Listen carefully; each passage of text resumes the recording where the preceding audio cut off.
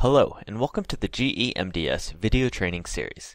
In this video, I will show you how to configure the ORBIT MCR to Modbus-TCP Terminal Server mode. The ORBIT MCR allows the setup of the COM ports as a terminal server that passes data to and from the serial port to network interfaces. The serial port must be configured to do this, in addition to the baud rate and data format. The data from the serial port is treated as a seamless stream, meaning it is not protocol aware and will send data from the serial port to the remote endpoint as soon as the data is received. A terminal server can consist of a TCP server, a TCP client, a UDP endpoint, and a Modbus TCP server. Once a TCP connection is established, then serial traffic from the COM port can pass to and from the TCP port as long as the TCP connection remains established. When a terminal server on the unit is configured as a Modbus TCP server, then the unit listens on a TCP port for a client connection. Once a TCP connection is established, the unit will convert the incoming Modbus TCP frame into either a Modbus RTU or Modbus ASCII frame for transmitting on the serial port. Serial data received is converted from either Modbus RTU or Modbus ASCII to Modbus TCP for transmission back to the Modbus TCP client. In the setup displayed here, two ORBIT units are configured for Modbus TCP server mode, listening on a specific IP port. When data comes into the unit on that IP port, it will be forwarded out the serial port into the RTU device. The RTU responds with data appropriately based on the IP message it received. I will configure the server to use COM1 serial port. Therefore, to communicate with the device, I am logged in using a secure SSH connection.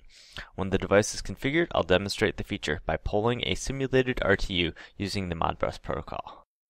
To configure this using the web GUI, log in as admin and click Services on the left. Then click Serial. Click Basic Config and then Terminal Server. Click on Add, then select the serial port to be used as the terminal server. Click on Add, then select Modbus TCP from the Choices dropdown. Check Modbus TCP and then configure the remaining parameters as best fits your system. When done, click Finish. Verify that the port being used has the correct baud rate and format under the ports menu. Make any changes necessary, and then click Save to apply the configuration.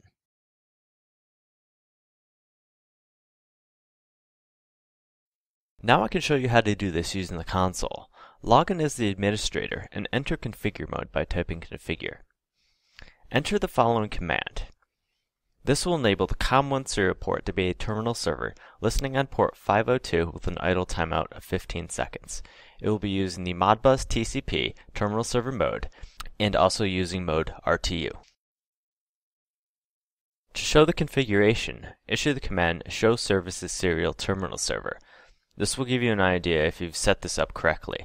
When finished, commit the configuration by typing commit. Let's step it up a notch and start pulling a whole system through the cell network. Pictured here, an ORBIT MCR with access to the public cell network. Also, 5 remotes or stations are connected to the central unit and set up in Modbus TCP terminal server mode. The goal for this setup is to send a Modbus request to the public IP address on the access point and have that packet forwarded to each remote unit. Each RTU will respond back with digital and analog values to the management PC that initiated the request.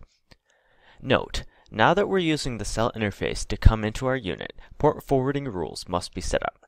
Please watch the port forwarding training video for more information about configuring this feature, as it will not be covered in this video. I hope this video was helpful for you.